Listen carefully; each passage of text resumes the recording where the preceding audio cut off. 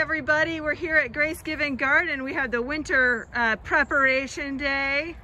And this is an awesome ministry we have at Grace. And I'm just wondering if you guys can just say a couple words about why you volunteer in Grace Given Garden. I always learn a lot. You learn a lot? Yeah, I do. I learn a lot from these experienced gardeners. And I really like to do whatever I can, whenever I can, to help, you know, make things look better. Awesome. I love this garden because it feeds people who are food insecure up in the pantry up there.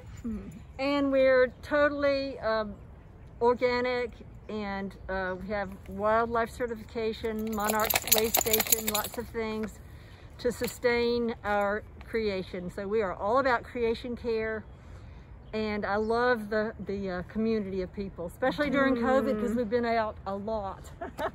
Pat? It's just fun to dig in the dirt.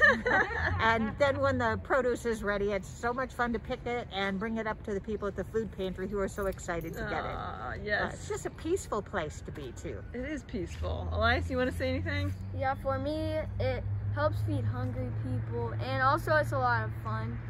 So that's why I like coming here. Okay, so consider volunteering for Grace Given Garden. Yeah.